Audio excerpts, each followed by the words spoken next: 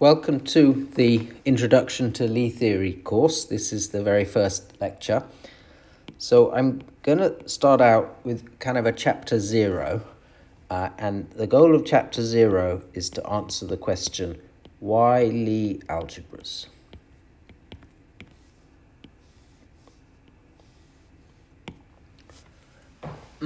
So I've taught this course a few times. And in the past, I've always started out from the very beginning by focusing on Lie algebras and narrowly only teaching about Lie algebras. And indeed, that's going to be the main topic. We're going to study finite-dimensional, semi-simple Lie algebras. Actually, we're going to study them just over the field C of complex numbers. But let me see, always I'm going to be talking about algebras. And they'll always mean K algebras for some field K.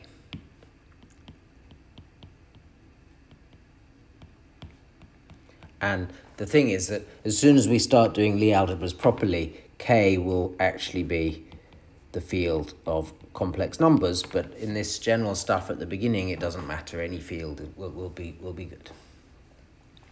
Okay, so what is a Lie algebra? Let me tell you that. A Lie algebra is a vector space. And you usually use the notation G, this kind of strange German font, G, plus a bilinear map. Okay, so it's an algebra, so it's a vector space with a bilinear multiplication. And that bilinear map is usually denoted by these square brackets. So that's a bilinear map from G cross G to G. And then there's axioms. There's just two axioms. The first axiom is the antisymmetry, which just says that the bracket XX is 0 for all x in G. And of course, antisymmetry, I'm sure you're familiar with this. Antisymmetry, that property that XX is 0 implies that XY is minus yx, which is why it's called antisymmetry. So you just plug in, instead of x in my axiom, just plug in x plus y and expand, and you'll see that that implies what I said it implies. So that's the first axiom, and the second axiom is called the Jacobi identity, which is a little longer to write down. Let me see. So it's the bracket of x with the bracket of y and z. And then you have to kind of cyclically permute x, y, and z. So I replace x by y, I replace y by z, and z with x. And then you cyclically permute again. So z goes to x, x goes to y. That sum is 0, and this is for all x, y, and z in the vector space G.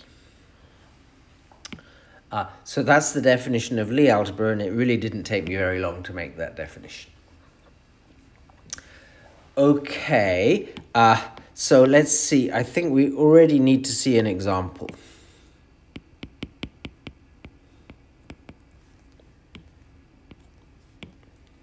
So for an example, let A be any associative algebra.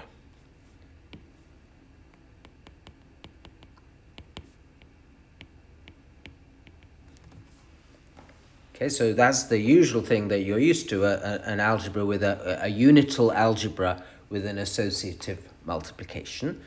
So as usual, I'll write that multiplication just as x, y, just by putting x and y next to each other. So just as a normal multiplication.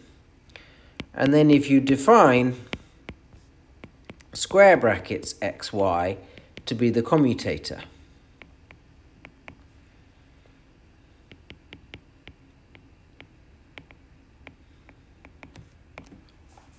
then this makes the given associative algebra into a Lie algebra. So this commutator, this square bracket, satisfies antisymmetry.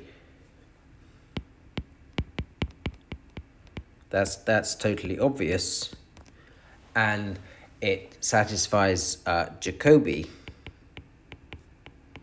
Well, that's a little bit less obvious, so let me kind of explain how you prove that this satisfies Jacobi. So the first thing you have to observe is that if you take the bracket of x with a product, that's equal to the bracket of x and y times z plus y times the bracket of x and z.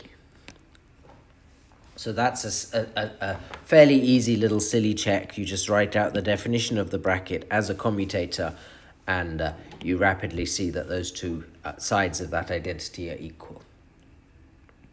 And then once you've got that, you can check that the bracket of x with not the associative product yz, but this new Lie product, this commutator, has the same property.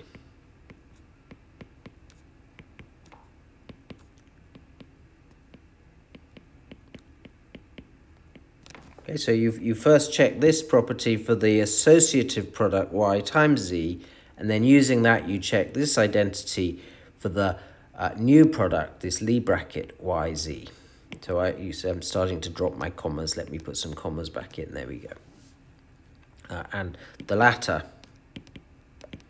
is easily rewritten to give the Jacobi identity. Okay, so that's kind of how that check goes, that this commutator makes an associative algebra into a Lie algebra. It's in no way deep. So there's a few little comments here. This property here says that the linear map D from our algebra to our algebra, sending, let me see, what do I want to do? Sending A to the commutator XA. Maybe I should call it D sub X, because it depends on an element X of the vector space A. It says that this linear map is what's called a derivation of the associative algebra. So derivation, that's the Leibniz rule. I guess you're used to that, calling that the product rule as well. Right, so let's look at this identity. So this is the dx of a product. It's dx of the first guy times the second plus the first guy times dx of the second. Right, so that's exactly the usual Leibniz rule for differentiating a product. Okay, so that's where I wrote that down. It's saying taking the commutator that defines a derivation of this associative algebra, and in fact this Jacobi identity here, which is equivalent to my second property, it says simply that dx from our Lie algebra to our Lie algebra, sending an element A to the commutator to the Lie bracket XA, is a derivation of the Lie algebra G. Okay, so this Leibniz rule, which you normally write like this, it's equivalent to this rule, which is saying that dx of the Lie bracket yz is dx of y Lie bracketed with z, and then y Lie bracketed with dx of z. Okay, so that's the Jacobi identity. Really, the right way to think about it is it's saying that this operation, dx, taking the Lie bracket with x, is a derivation of this as a Lie algebra. Okay, so anyway, that is everything I want to say about the definition of Lie algebra. Maybe I should have one example here. Well, let's put that on the next page, because this is getting a bit cluttered.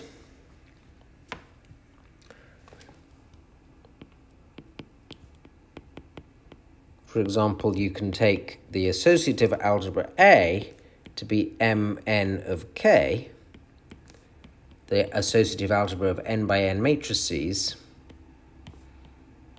under matrix multiplication, then the above construction, turning A into a Lie algebra, produces what's called the Lie algebra. So it's not denoted Mn of K, that's the notation for matrices viewed as an associative algebra, is denoted GLN of K in this fancy German font. So this is the general linear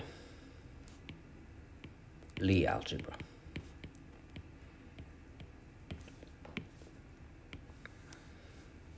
So that's going to be a super important example. But I always think at this point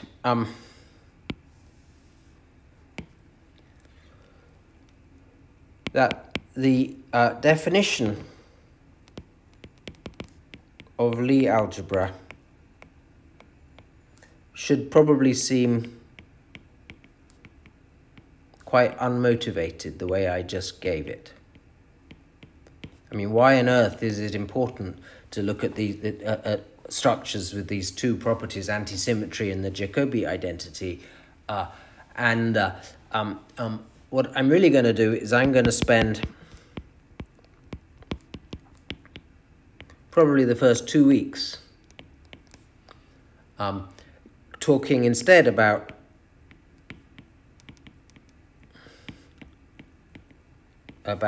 groups.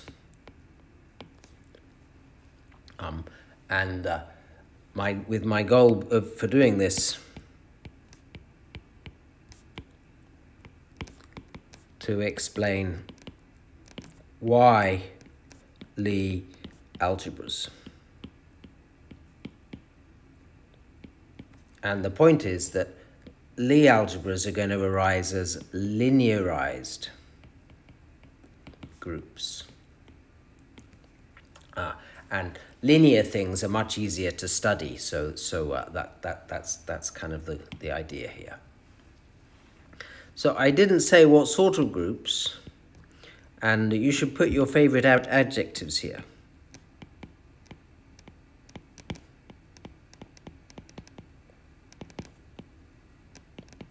So, you know, if you're an undergraduate, you might put the adjective finite here, and you would be talking about finite groups. If you're a topologist, you might put the words compact Lie here, and you would study compact Lie groups. If you're an analyst, you might put the words locally compact and study locally compact groups.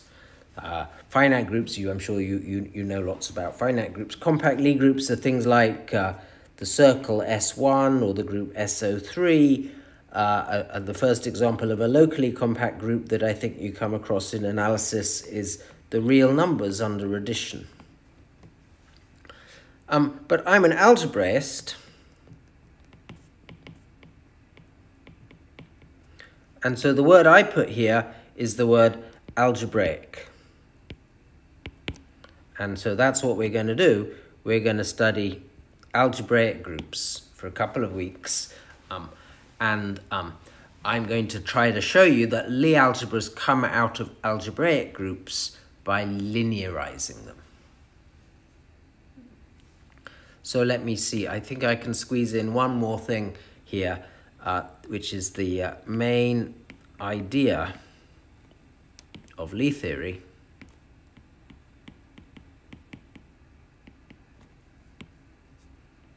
So this is kind of the philosophy and everything that's going on. Well, Lie algebras are easy because they're linear. Linear things, you have tools from linear algebra you can use to study them. Okay, so Lie algebras are easy, and we're going to see that Lie algebras arise by linearizing algebraic groups. In fact, there's a very close connection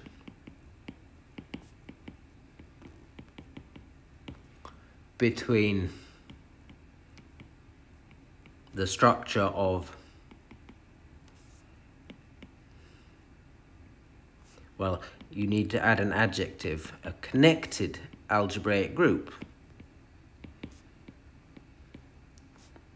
And for this connection to be tight, you really need to be working over the complex numbers, and it's Lie algebra. So that's really what I'm kind of going to try to tell you about. I'm not really trying to tell you about algebraic groups in any real depth. I'm really just trying to tell you about what they are in this linearization process, so that you get a glimpse of this philosophy. And I think everyone will agree algebraic groups are clearly a motivated and natural thing to study, since you can study algebraic groups by linearizing them, turning them into Lie algebras, and Lie algebras are easy. This tight connection means that this is a very useful thing to do. So that's what I'm up to. I'm answering the question, why Lie algebras? And the answer is algebraic groups. And so now I'm going to try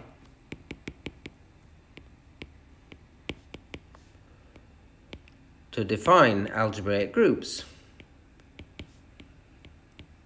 and explain this linearization process. Basically, I'm going to try to teach you how to differentiate, to go from an algebraic group to a Lie algebra. The thing is, at the beginning today, I wrote down the definition of Lie algebra. It took about 4 lines. It was extremely easy. Unfortunately, the definition of algebraic group is much more difficult. So somehow, well, you see, as I said, Lie algebras are easy. The definition of Lie algebras was very easy. I'm afraid algebraic groups, being nonlinear things, are really rather difficult, and the definition takes some effort.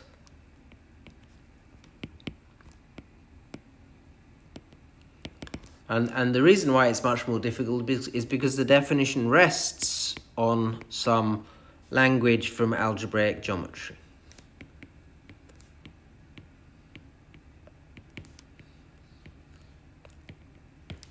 I guess I've got to start, really. I want to tell you about algebraic group. Actually, I want to tell you about Lie algebras. But to tell you why Lie algebras, I need to tell you about algebraic groups. And the problem is, to tell you about algebraic groups, I need to know some algebraic geometry. Now, I'm really not trying to go very far into the theory of algebraic groups. So we don't need very much algebraic geometry. We really just need notions related to affine varieties. And algebraic geometry gets much more interesting when you go to more general, for example, projective varieties. For affine varieties, it's really not too bad. And let me just give you a summary of these.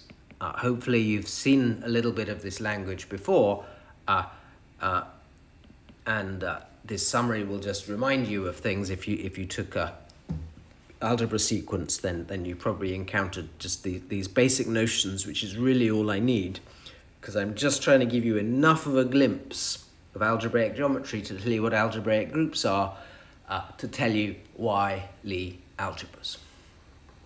Okay, so the rest of this lecture then, I'm just going to talk about the background that we need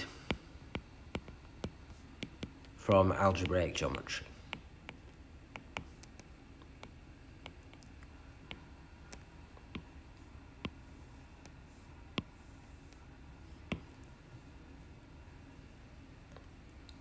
So, this is going to be just a lightning tour of the basic notions from algebraic geometry, which you should just treat as a black box. I'm not going to try to prove anything here. This is meant to just be some introductory material to motivate our study of Lie algebras. And when we get to Lie algebras, I'll be carefully proving everything.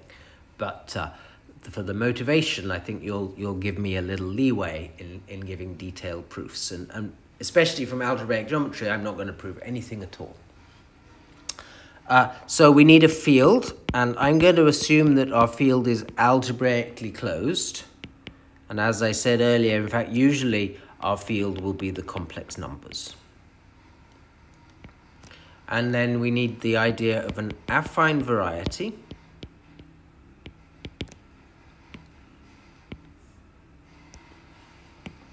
So an affine variety X is a set. It's not just a set. There's also a given specified part of the data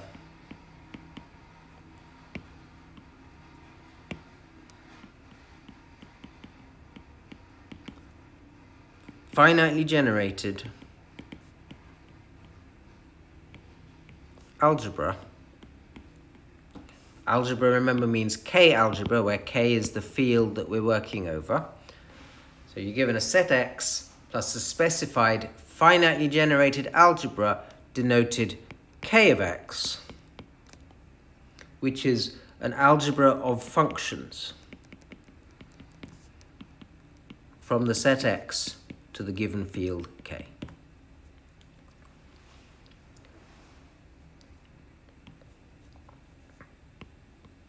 Okay, so let's say a little bit more about that definition, because it's not quite good enough. There's one axiom.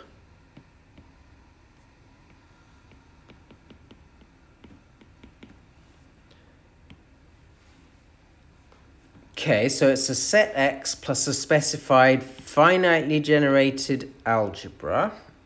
That property of being finitely generated, that's going to be very important. That's kind of telling us we're doing algebra rather than some other more complicated algebra of functions, like, I don't know, continuous functions on some manifold or something. Saying that it's an algebra of functions,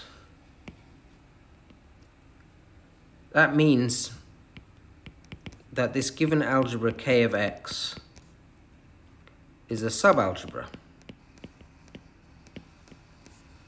of the algebra map xk. So this is all functions from X to the field, just under the pointwise operations. Okay, so there's an obvious way to make functions from a set to a field into an algebra over that field with the pointwise operations. So this algebra of all functions, because K is a field, K is commutative, so these pointwise operations make this map xk into a commutative algebra too.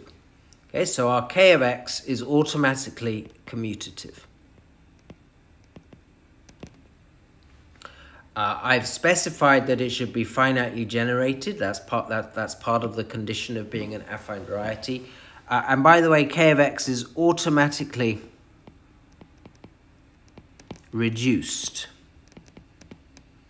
which means it has no non-zero nilpotent elements. That's automatic. As soon as you're an algebra of functions, you're automatically a reduced algebra. Okay, so let's see, what else do I need to say? K of X, by the way, is called the coordinate algebra of the affine variety X, and it's part of the data of X. Otherwise, X would just be a set, right, which is a meaningless thing. Part of the data of an affine variety is this specified coordinate algebra, this finitely generated algebra of functions on X. And I haven't told you the axiom, so you're going to have to wait for the axiom. I'll tell you that in a little while. Okay, So let's see. Yeah, there's so much to say. So let's see if I can make a little progress. So being a finitely generated algebra, it means that coordinate algebra of x, you can pick finitely many generators, n generators. And then you can consider the polynomial algebra in n indeterminates, t1, t2, up to tn, and sending ti to your ith chosen generator for this coordinate algebra will give you a surjective algebra homomorphism from that polynomial algebra to k of x. This is for some n. Therefore, by the Hilbert basis theorem, which tells you that polynomial algebra is Noetherian, you get that this coordinate algebra is Noetherian too. Remember, Noetherian algebra means that every ideal is a finitely generated ideal. We're just dealing with commutative algebras here. So Noetherian means every ideal is finitely generated. That's true for the polynomial ring by the Hilbert basis theorem. So it's true for any finitely generated algebra because that such an algebra is a quotient of the polynomial ring. Okay, great. So everything's good except I haven't told you that axiom. That'll come in a little while. If x is an affine variety,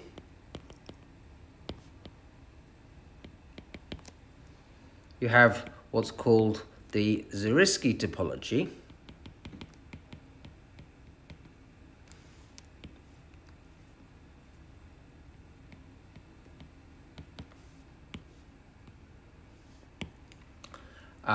in which the closed sets are the sets V of I for ideals I of that given algebra of functions. Okay, so V of I, that's the vanishing set of I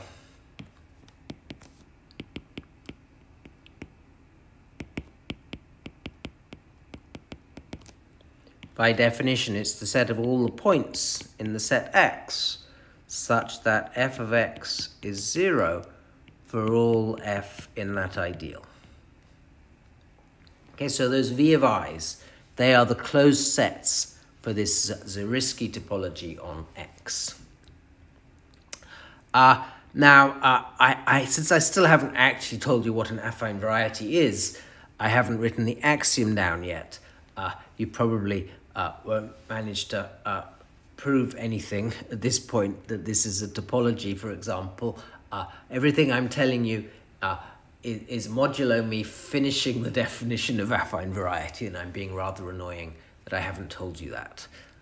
Okay, so we'll carry on until the point when I think it's convenient to actually tell you what the axiom is. Let's see, what else could I say? If that ideal is f1 up to fn, I mean, since k of x is Noetherian, every ideal is finitely generated, then actually V of I, the vanishing set of I, is just the vanishing set of those functions intersected.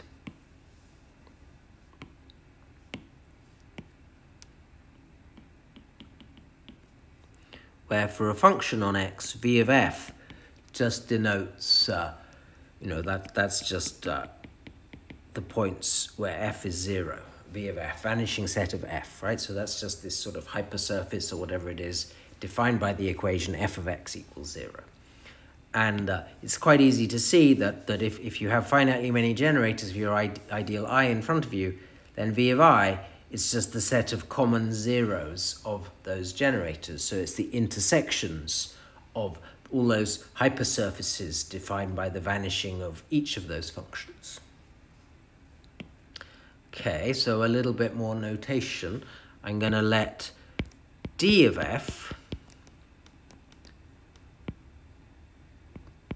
if f is a function on x in your given algebra of functions, I'm going to let d of f actually be the complement, x minus v of f.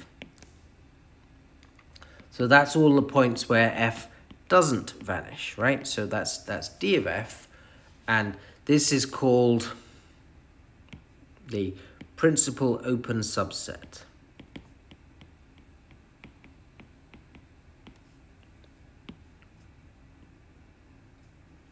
So as well as these vanishing sets, v of I or v of f, there are also these sets called d of f for any function in your algebra of functions in your coordinate algebra. So these are the principal open subsets. And these are open.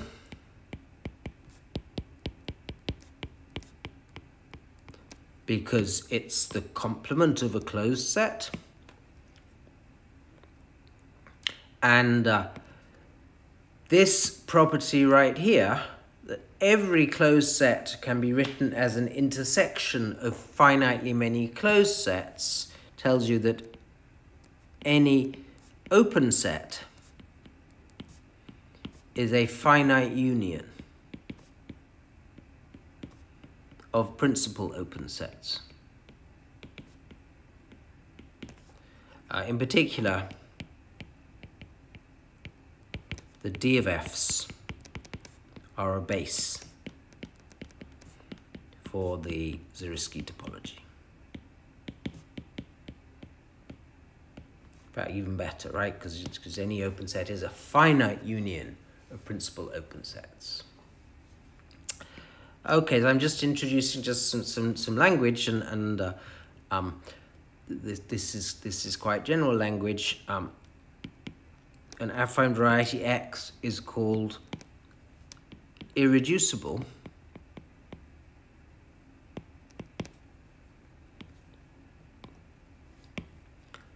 if you cannot write X as x1 union x2, just union, not disjoint union, just union for proper closed subsets x1 and x2. So let me see, again, I haven't told you the definition of affine variety fully yet, so you won't be able to prove anything that I'm telling you, but the variety X being irreducible is equivalent to the coordinate algebra being an integral domain.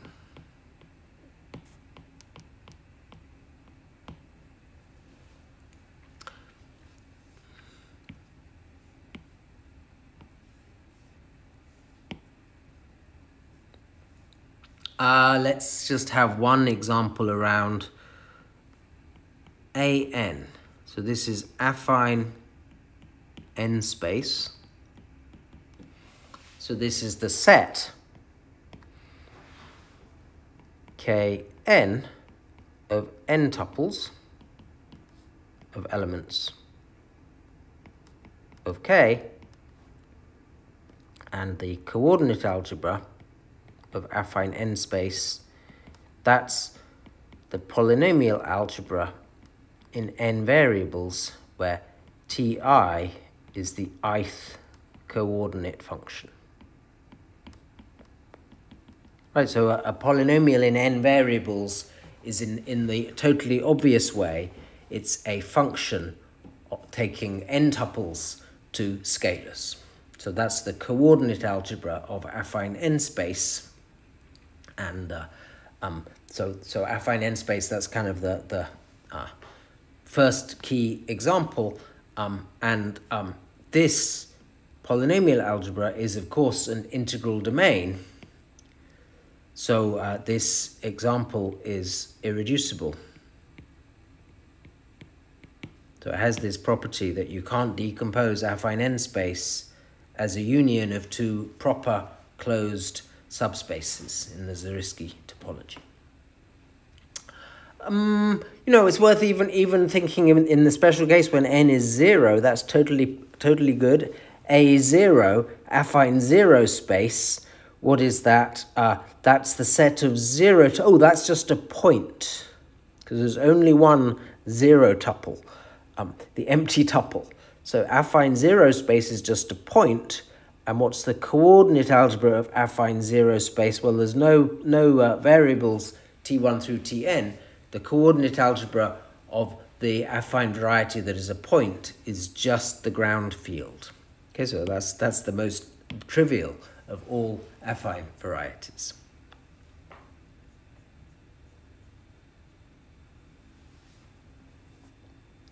Okay, so now let's see. The next result is the Nullstellensatz.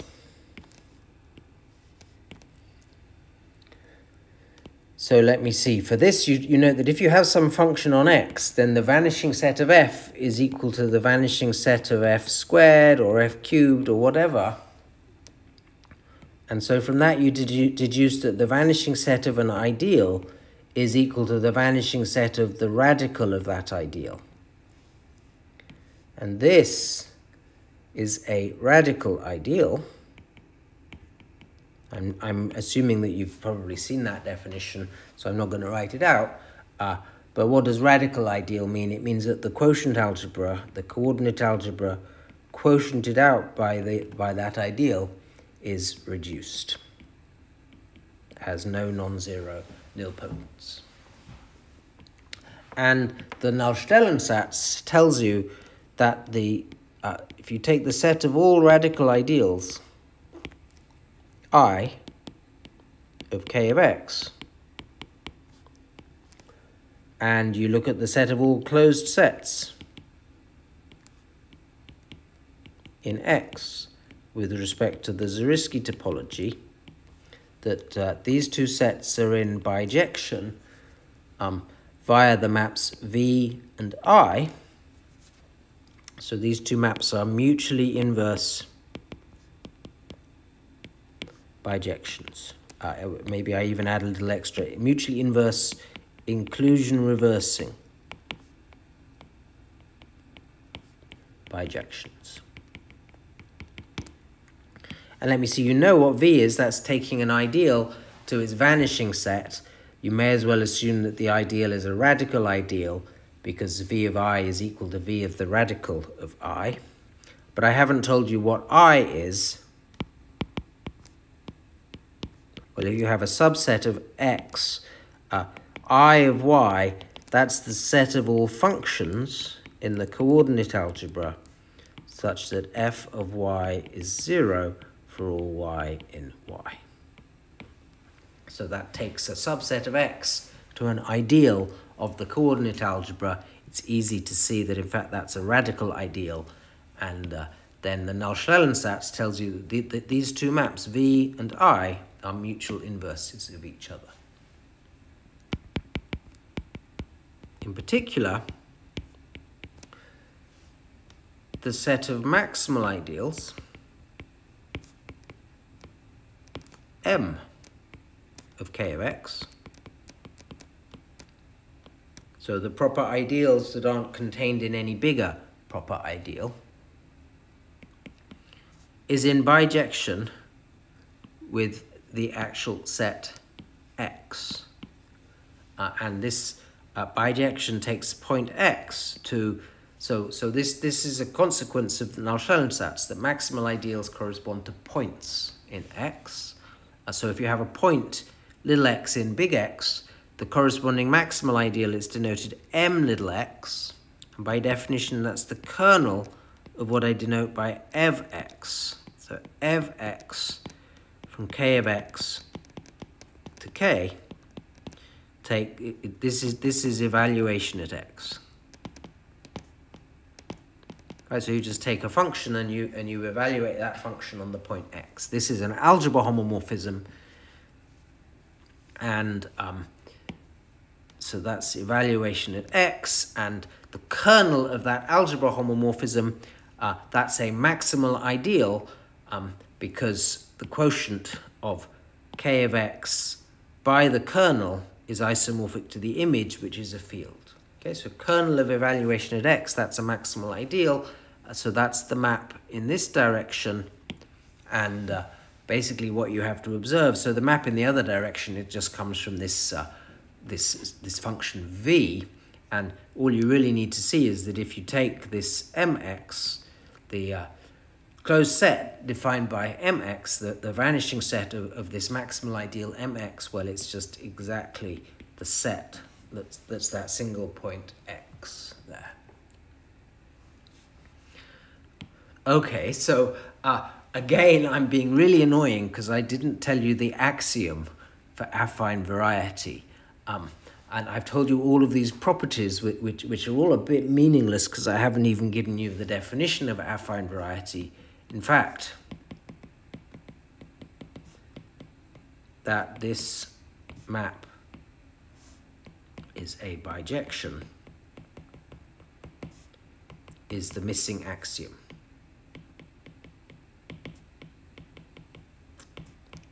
For affine variety. So I've sort of gone a bit backwards. I've told you all of these properties, and I've formulated this as a property, that the map sending point x to the kernel of evaluation at x is a bijection. In fact, that's where I should have started. That's the axiom, the missing axiom connecting the set x and the given algebra of functions k of x. You need that to be a bijection, and you need that to kind of deduce everything else here. And then saying that affine n space is an affine variety, you have to check that indeed the maximal ideals of the polynomial algebra are in bijection with the points in that space, and that's also called the Null-Schlellensatz. That's the classification of maximal ideals of the polynomial algebra. So,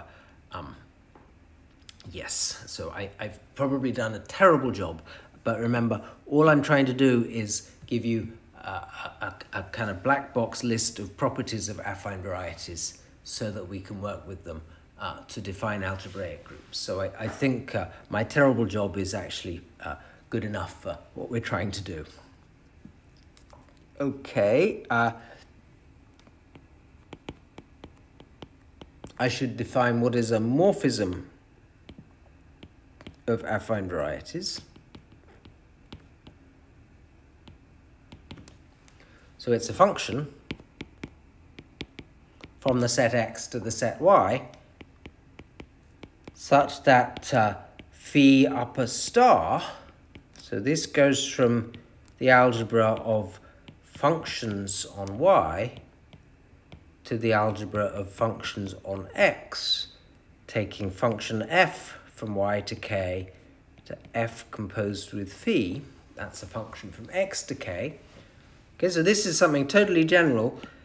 Any set map f, any set map phi from x to y, you can always define this phi star from functions on y to functions on x, and that's automatically an algebra homomorphism for those pointwise operations.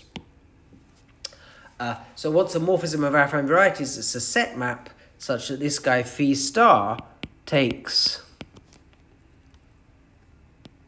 the coordinate algebra of y, which is, remember, a subalgebra,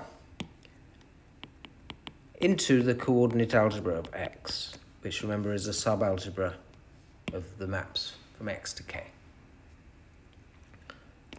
So that's the definition of a morphism of affine varieties. It's automatic,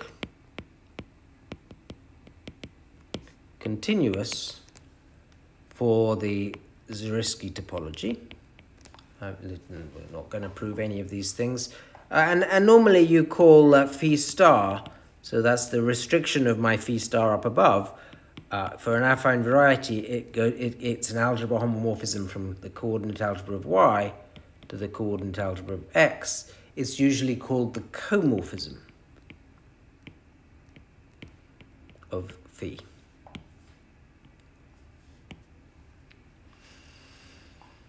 For example, let's see, evaluation at x from the coordinate algebra of x to the field, that is the comorphism of I don't know what to call this, let me call it inc x, the inclusion of the point x.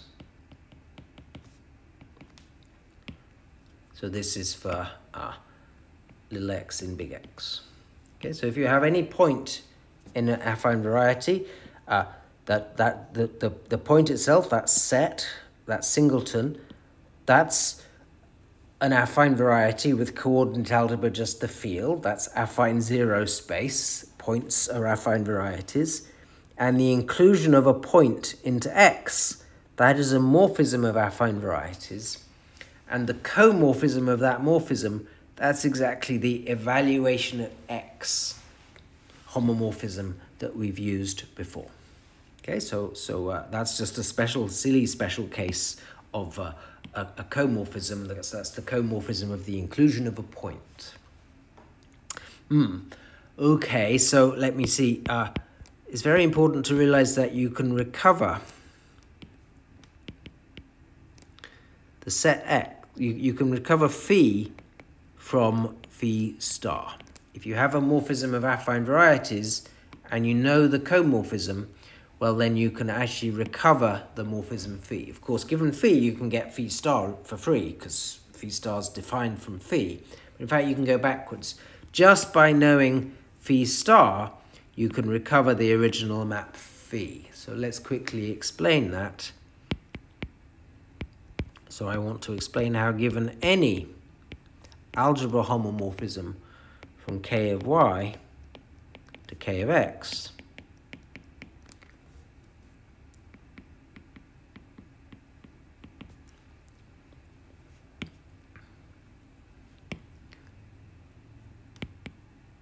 there's a unique phi from x to y, so that the comorphism of phi is theta. So in fact, I'm doing a little bit more here than simply showing you can recover the morphism phi from knowledge of the comorphism. I'm actually showing that every algebra homomorphism theta from k of y to k of x arises from a unique morphism of affine varieties phi from x to y. So I guess if you're being fancy at this point, you might have seen this in your algebra course. There's actually a contravariant equivalence of categories from the category of affine varieties to the category of finitely generated reduced K algebras. And that equivalence sends affine variety X to its coordinate algebra and morphism phi to its comorphism phi star.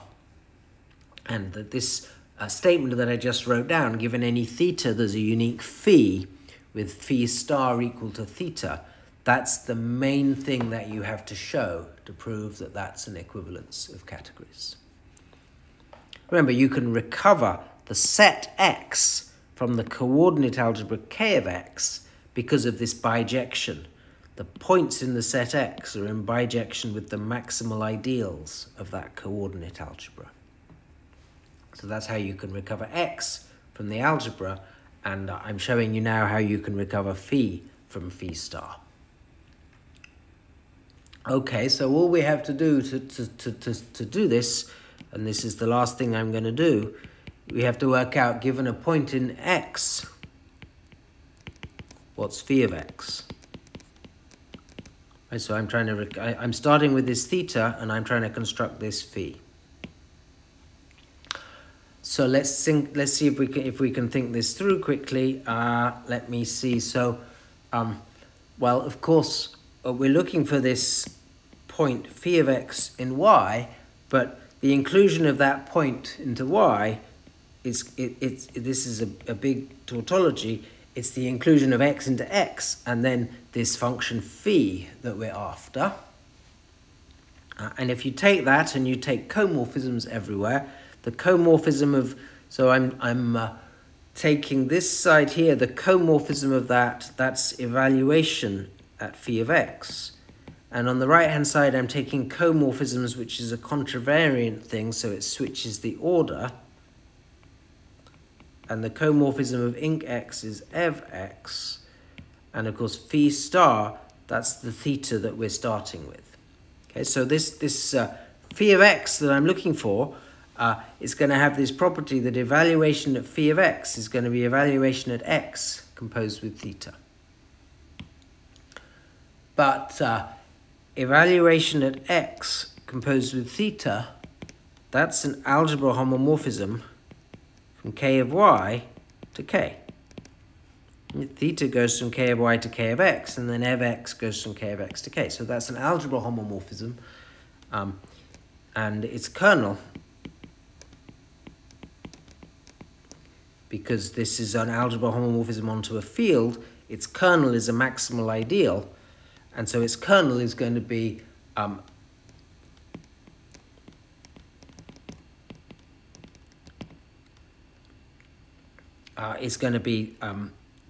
maximal ideal in y, for some unique point in y. And remember, my, that's the kernel of evaluation at y. That y is phi of x. So I think if you think that through, I've explained everything to justify these statements, and this is the place I'm going to stop today. I'm going to spend a few more minutes next time reviewing just the last few properties of algebraic geometry that we need. Not much more. We're nearly there and ready to define algebraic groups next time.